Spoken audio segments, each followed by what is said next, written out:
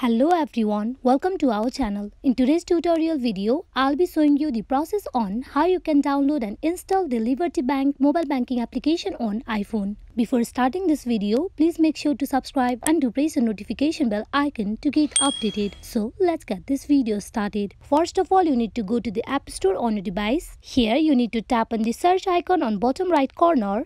Then you go to the search bar and you type in for a Liberty Bank. Tap on search. Once you tap on search, you will be able to see the mobile banking application of Liberty Bank on very top. There you need to tap on get just beside of the application to get it installed. So you tap on get and wait for the application to be fully installed.